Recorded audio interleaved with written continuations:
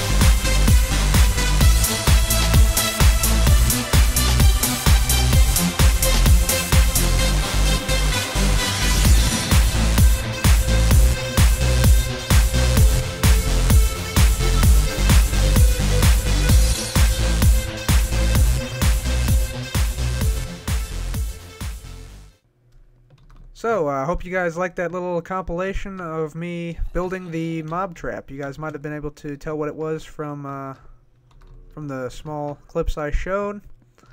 And I don't know where this zombie is. He's got to be around here somewhere, though. But we'll get him later.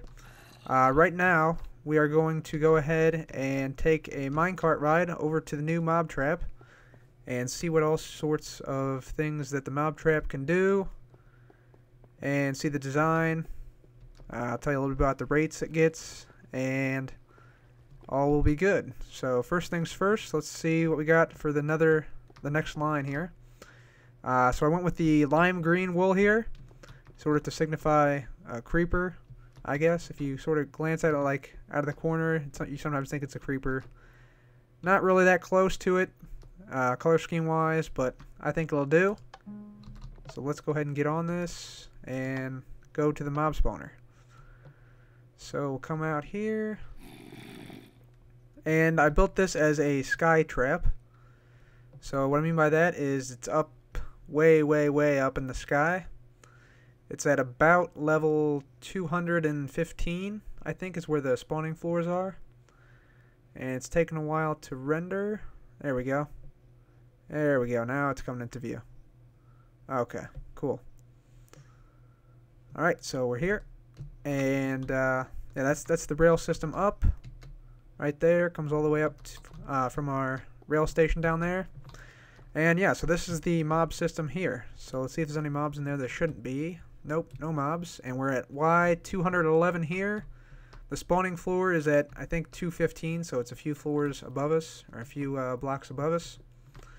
But let's go ahead and get into what this thing actually does. So first of all, the spawning pads themselves are 35 by 9. They're just one giant pad.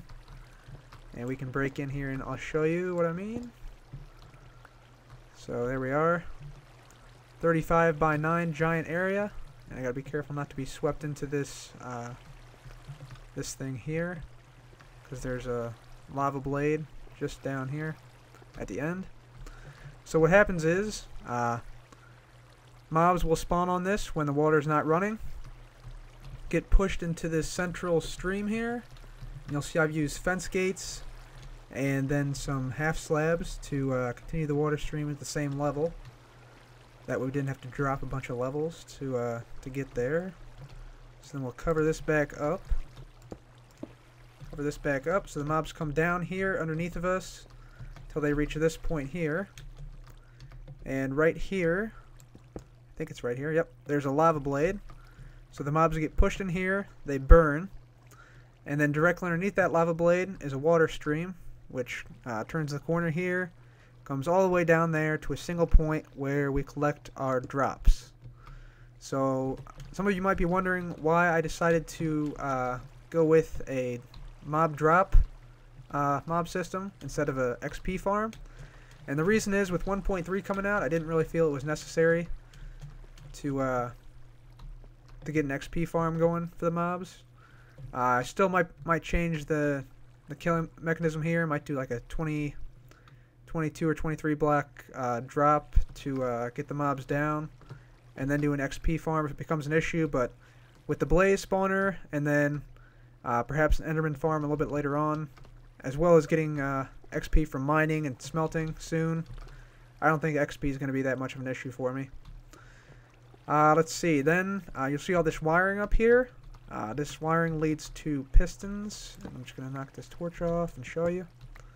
So there's pistons underneath everywhere you see the redstone going into these blocks. And these pistons control the wiring, or the water streams below. And they're capable of turning them on and off. And see, the delay is the same for both sides here. So this water stream and this water stream turn on and off at the same time, because there's the same number of repeaters between each segment. So come over here. We'll see, this is where I invert the signal. And then if we continue to come over here, being careful not to fall, because if we fall it's probably death. Yeah.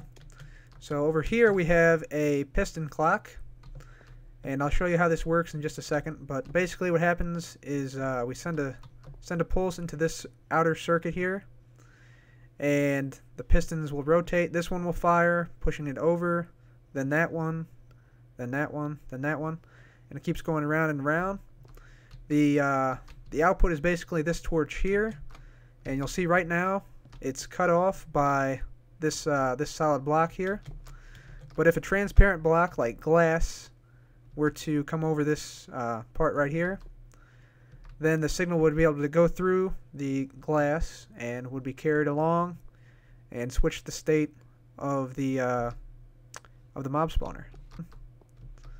So let's go ahead and get down here. This thing here, this piston, I'll show you what that does in just a second as well. So I'm just going to go ahead and drop down. Okay, let me eat something here. So here we have a few different mechanisms. Let me check this on. We're good on time, I think. So I have a few different mechanisms here. So this button here starts the piston clock up there you just saw. It's just a redstone staircase up. So it just goes back, up and around, and twirls all the way up. So if I hit this, it'll start the clock. This lever here, goes down that way and out to that point there. And this turns the water streams themselves on and off. So this is sort of a manual override of the clock, because typically what happens is the clock will start and it'll be running, and it will pulse about every 25 seconds. It'll give a water pulse, or just a redstone pulse, and the water will pulse. It'll come out, flush the mobs down into the system, and then turn off, allowing more mobs to spawn. And the reason I went with this design is exactly because of that, the pulsing water. Because if mobs are, I think it's more than 32 blocks away from you, they become idle and they don't move at all. So that's what traditional mob systems suffer from. But this gets around that by pushing them through off the edge via water streams and then into the lava blade. So it's much more efficient in that regard. This block here, if you've already hit the clock start button, Then this lever here will shut down the clock just by moving a piston into the way of the redstone signal. It doesn't break the signal, it just stops the clock. So let's see, I think we have enough time for this. So I'm gonna go ahead and turn spawning on, and we should be able to see some entities spawn in there. Just that E number up there. Right now there's none in there. There we go. 1, 2, and it should spawn a whole bunch more. And we let's just wait around and see. There we go. 11. Yeah, so the mob count's going up. So we can go ahead and start our clock. And let's just go ahead and go up here and we'll see what this clock actually does. So gotta be careful coming up here. It's a little dangerous. Don't want to fall off yet. Okay.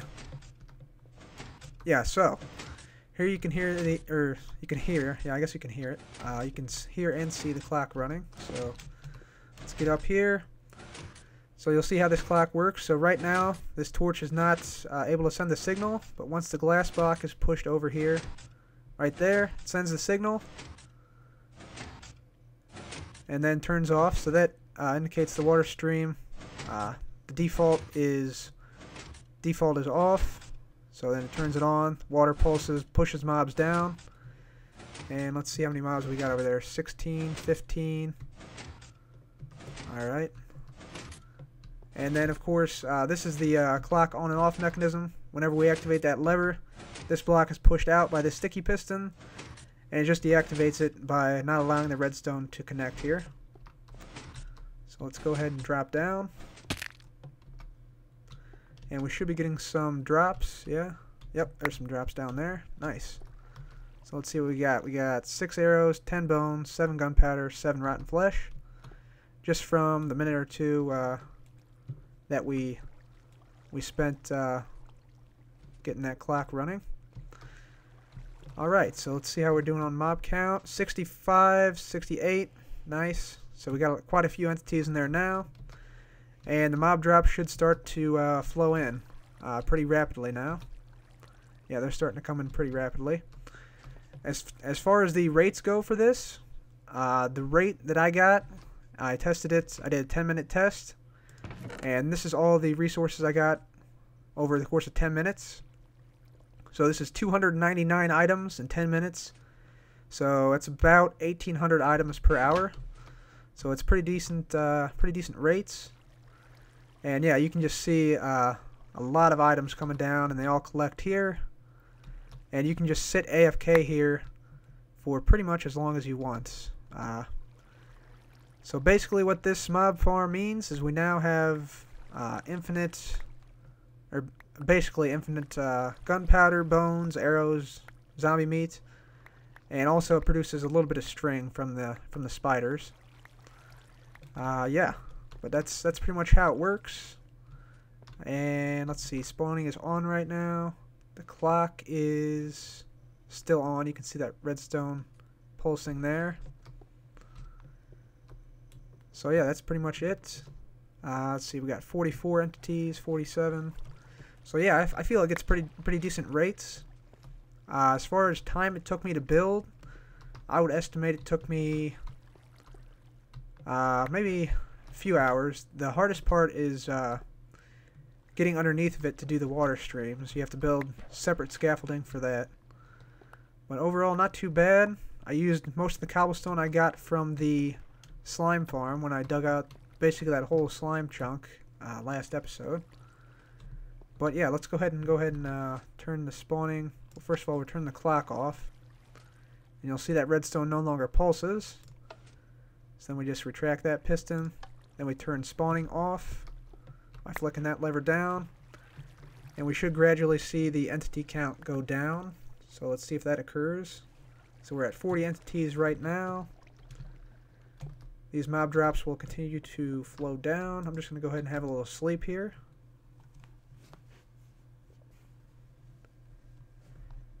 Alright, nice. And looks like one zombie spawned up there. Still trying to torch out the whole area because you do get high spawning rates this high because you're more than 144 blocks away from the ground down there at y equals 64. So a few more drops still coming in. We're down to 21 entities now, 19, 18, 16. Yeah, they're getting killed off pretty fast now.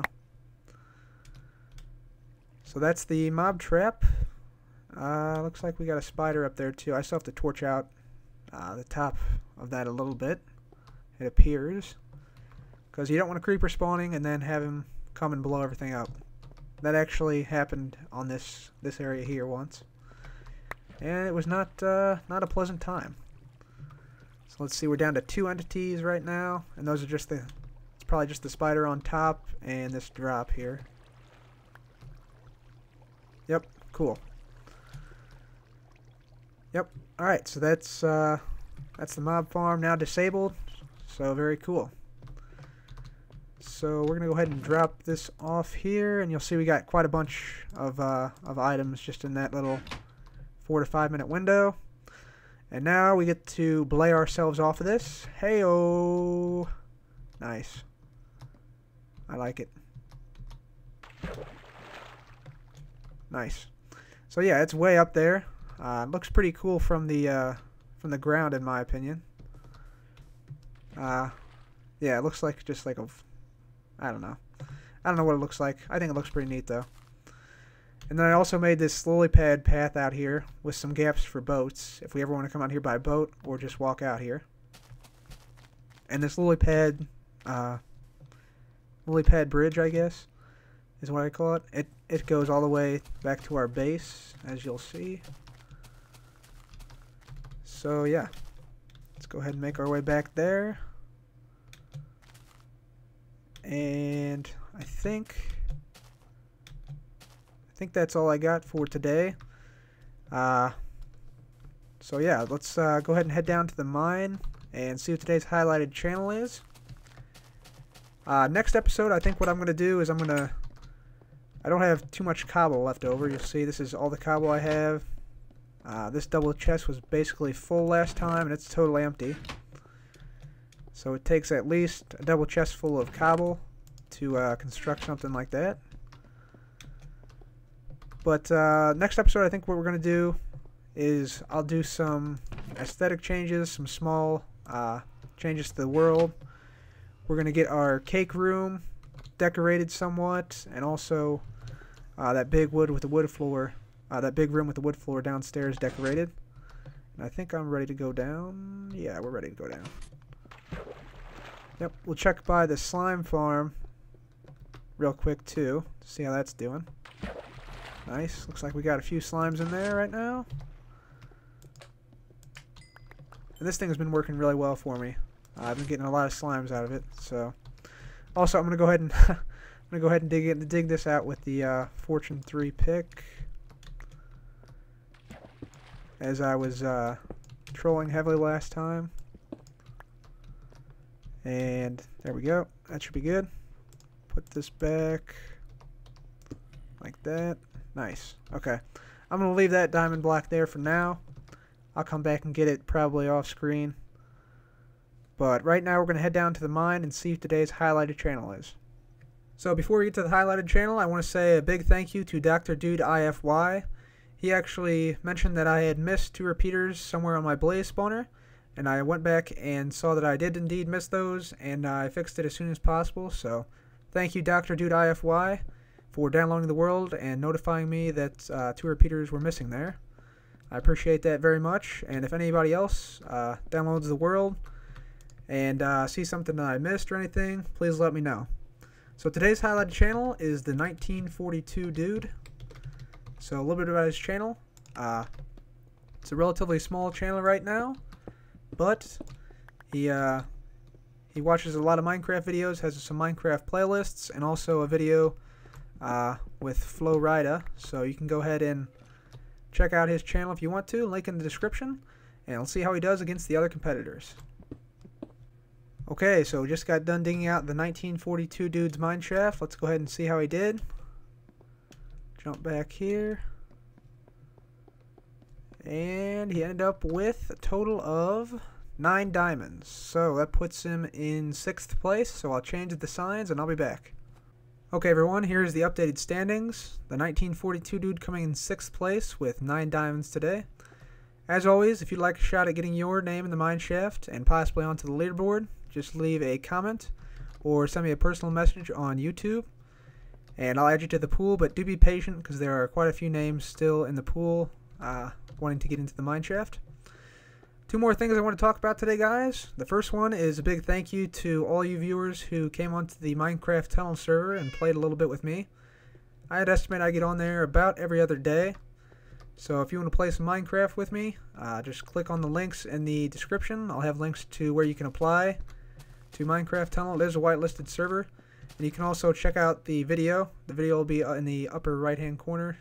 And an invitation in the upper right hand corner somewhere. Also, I want to talk a little bit about 1.3. My guess is, with the latest snapshot, Jeb said that the 1.3 release is coming soon. So I'm guessing 1.3 will be out either this week or next week. And I'm really excited about all the new stuff. The Ender chests, desert temples, the jungle temples. The night sky is going to be awesome because the stars are fixed now. Whole bunch of really great features I'm really looking forward to. Tripwires, things of that nature. But I think for a while it might be a little bit tough going. I'm also concerned about my elevators, this one and the other one, breaking. Hopefully that won't be the case though. There'll probably be an adjustment period of about a month or 2 where things will be a little chaotic, but after that the update should be pretty awesome. But other than that, guys, that's all I have for today, so thank you all for watching. This has been Cupvan. Goodbye.